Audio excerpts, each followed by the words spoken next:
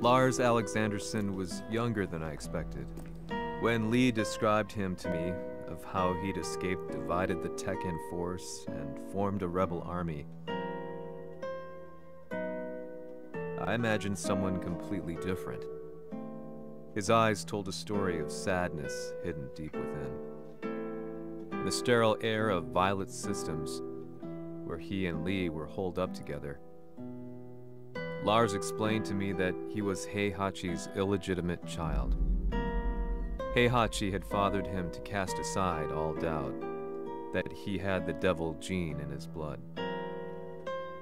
Lars existed solely for that purpose.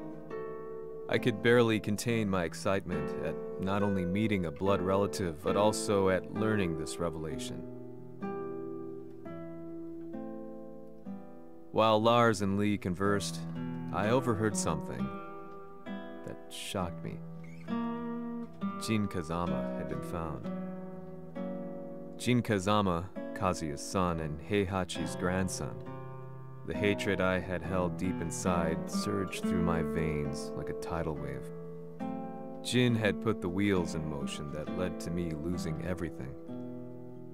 Then, as if finally putting his feelings into words, Lars muttered,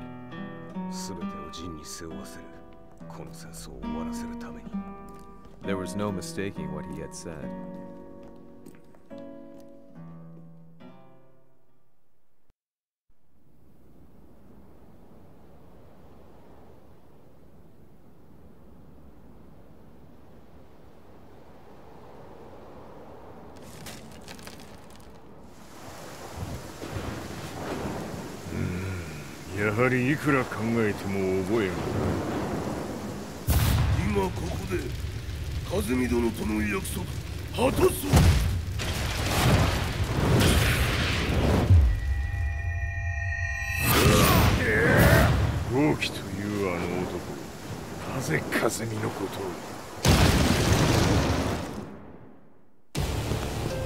豪輝と名乗った男の行方は現在追跡中です。奴はわしと和也を殺めると言っておった。必ず和也のもとへ向かうはずだ。ところでジンはどうなった？それが部隊は全滅した模様です。全滅じゃと？は、所詮その程度だったということか。大きなるものが現れ、和也のもとへ向かう。そして陣の線が断たれた。なるほど。これは面白い筋書きができそうじゃ。今すぐ全世界にわしが死んだという情報を流せ。大会も中止じゃ。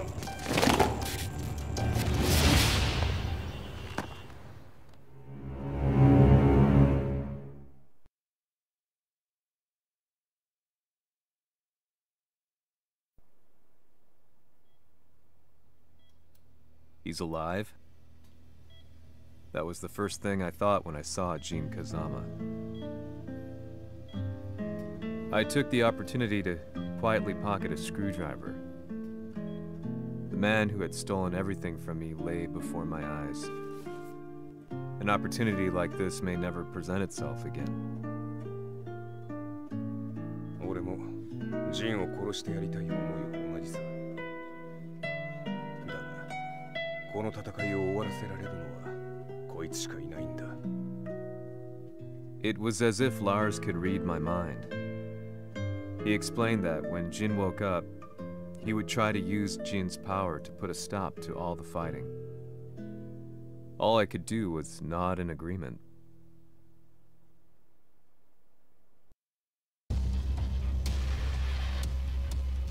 偵察部隊から報告。予測通りターゲットは G 社のミレニアムタワーに向かったとのこと。また三島財閥当主死亡の方により G 社の勝利は確実だと世界中が沸き立っております。ここまでは狙い通りじゃな。例の準備はできておるか？はい。鍵となるのは豪輝よ。和也とて安相手ではデビル化せざるを得まい。映像を全世界に流す準備はできております。和也がデビルであることを暴いた映像を流せば G 社の信用も地に落ちる。その上で和也を葬れば世論は三島財閥に一気に傾くじゃろう。ドクター・アベルが残した最強兵器がわしの勝利を世界へ轟かせるのじゃ。和也よ、豪気もろとも消し去ってくれる。Heihachi Mishima is dead. Has Heihachi Mishima's death signaled the end of the war?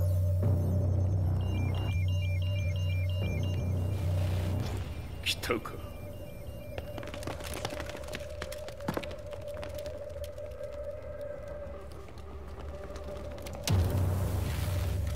無駄だ。貴様らでは太刀打ちできん。屋上まで案内してやれ。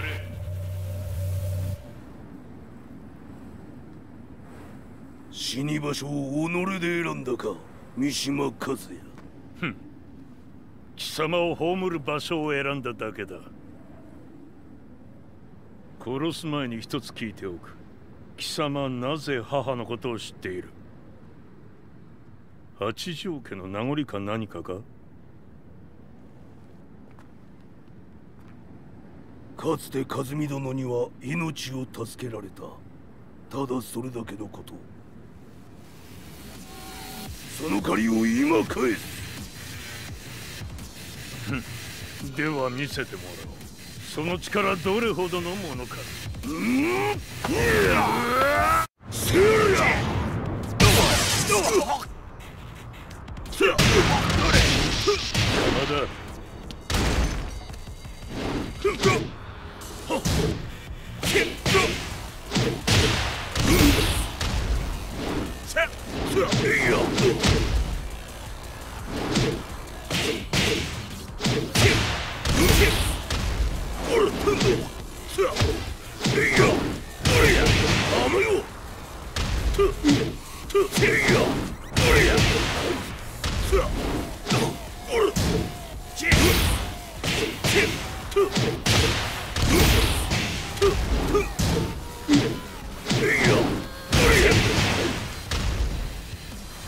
賢しい。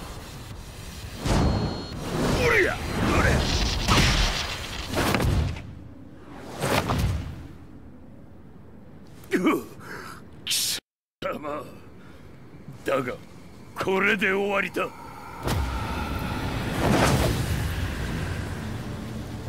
それがウヌの真の力か。面白い。心ゆくまでしようぞ。Fight.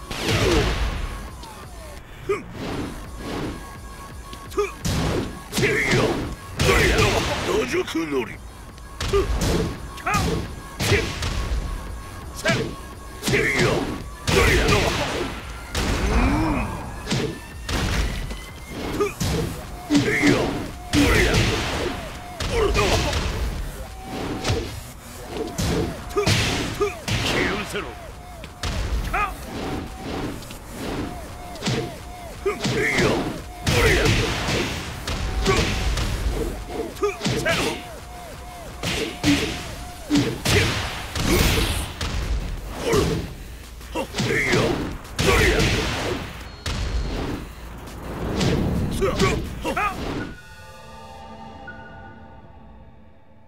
豪気、誠に和美を知っておったのか。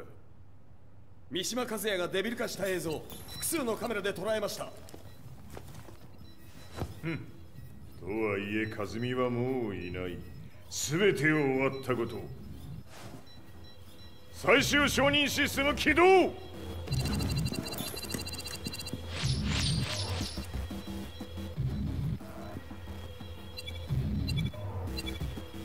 これで終わりじゃ。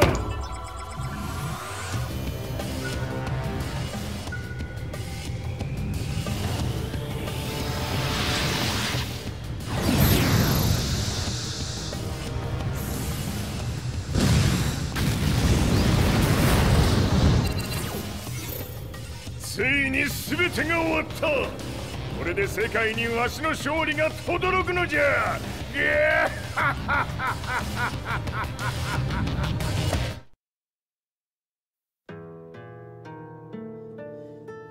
I couldn't take my eyes off the live broadcast.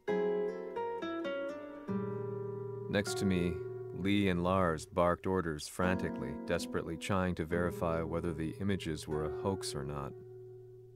The demon on screen was unlike anything I'd imagined. No, it was something much more horrific. The devil incarnate. The demon-like creature you see on your screens is apparently Kazuya Mishima, said to be controlling G Corporation from the shadows. World leaders are currently debating whether to believe. The reports just in that the creature has been subdued by the Mishima Zaibatsu. I'd long assumed this war was between humans. That my family, my hometown, had been razed to the ground by people.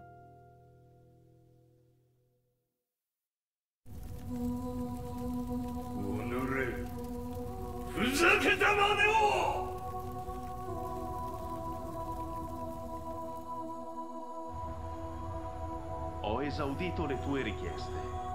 Ora non posso fare altro. ああ、世界の覇権はすでにわしの手に落ちた。貴様らはもう不要だ。Diavolo. We've yet to confirm whether the footage you're seeing is real. If it is, however, it would seem the Mishima Zaibatsu is on the side of justice. Public opinion is turning against us. We're running out of options. 問題ない。最後に笑うのは俺だ。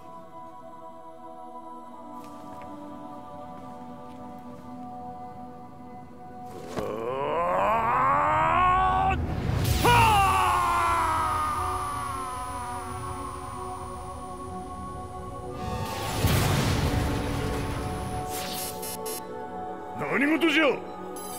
衛星兵器が地球へ向け落下しています。An unknown informant has claimed the Mishima Zaibatsu downed its own satellite. Look, there it is. It's really fallen. どういうことじゃ。We have to get out of here. Move, move.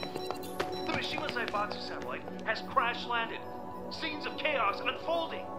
まさか、和也。いいはず。貴様は俺を超えられん。